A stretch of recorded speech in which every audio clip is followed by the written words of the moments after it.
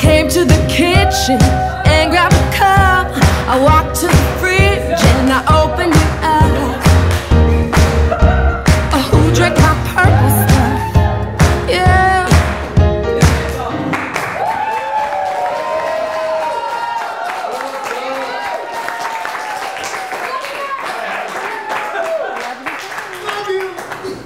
What up, I'm Mike.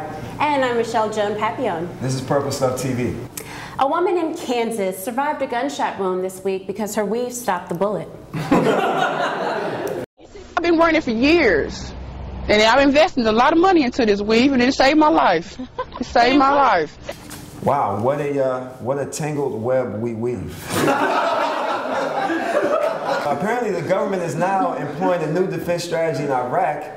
It's called hair wars. Yeah, soldiers are reported as feeling safe and pretty. A woman in the Hong Kong airport spazzed out this week.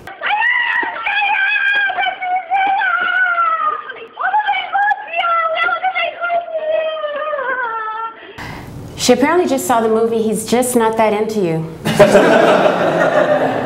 In Massachusetts, a 13-year-old boy was charged with a sexual felony for texting partially nude pictures of his girlfriend to his boys. They want to call him a sexual offender. I want to call him a normal 13-year-old boy.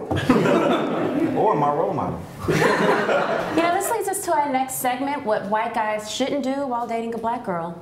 Things white guys shouldn't do when dating a black girl. Yeah. Hey guys, thanks for having me on. Hey. Michelle, great to see you. Mike, boom. All right. Now, since Obama was elected president, black is officially the new black.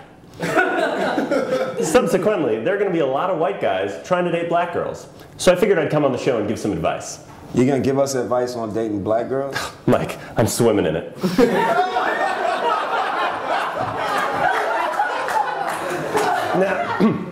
Now, first off, you gotta be careful what you say to a black girl when you're getting her phone number. Oh, the guys back at the frat house are never gonna believe this. Now, to be fair, the boys back at the frat house didn't believe me. Secondly, I've noticed that black girls don't take as well to my practical jokes as I would have thought. It's a cat with a teardrop. You fucking put Sharpie on my face. Now, in my defense, she fell asleep at a party with her shoes on. That's like asking for it. So white girls like getting their faces Sharpied up? We're not talking about white girls. And third, and most important, listen to me carefully.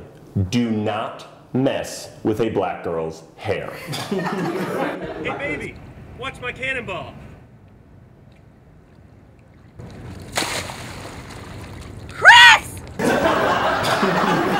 I could have told you that. You know, if you would have did that to me, I would have to kill you.